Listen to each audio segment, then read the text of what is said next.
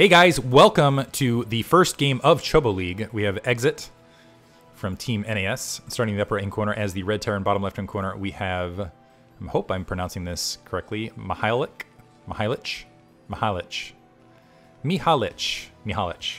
as the yellow Terran, bottom left-hand corner. This is going to be on Eclipse.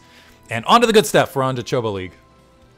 Which, wow, 13. I wonder how much lag is between these two players.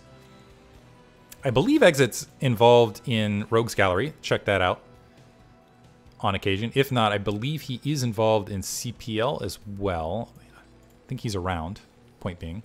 And it looks like he's going to opt for some early game cheese because we have no supply depot in the base.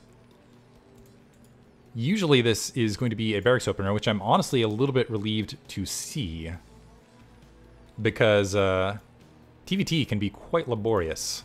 Supply depot currently for Miha. I'm just going to do Miha, which actually sounds funny for other reasons. I'm going to go ahead and plant down this first barracks, the classic double barracks cheese. Supply depot in the background. And we'll see, first of all, when Miha is going to scout this out. Moving out with this initial SCV, checking the corners, is building a barracks alongside the main. Doesn't actually, interesting, you put the supply depot here, the barracks up here, didn't go for the seal.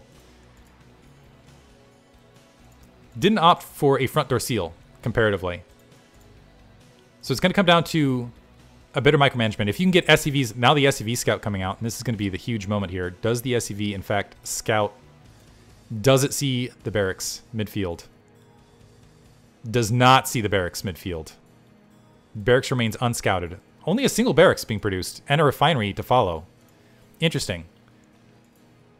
I was kind of wondering about that, because usually you'll see both barracks before supply depot as a follow-up. Refinery plumping down, so it's going to be an initial marine flooding towards the front of this base. This marine trying to do some damage to delay completion here. The barracks does finish, though. But an SCV out here on this front corner, plus a marine, oftentimes can take out comparative units. The marine actually holding back. So maybe just gonna, this is interesting play. 3 SCVs in gas. I have not seen this before. So SCV scouting everything here. Now the marine's starting to move up. Grouping up, taking some damage. The SCVs coming off the line, waiting for a second marine to go up. Nice blockading. But that marine gets taken out as well. Another SCV taken out. And SCVs do pretty decent damage. Another marine moving up. Keep in mind, these marines have the high ground. It's faltering before just initially engaging in an attack, and another barracks being planted. A factory on the way as well. And no, just calling GG. Miha calling GG.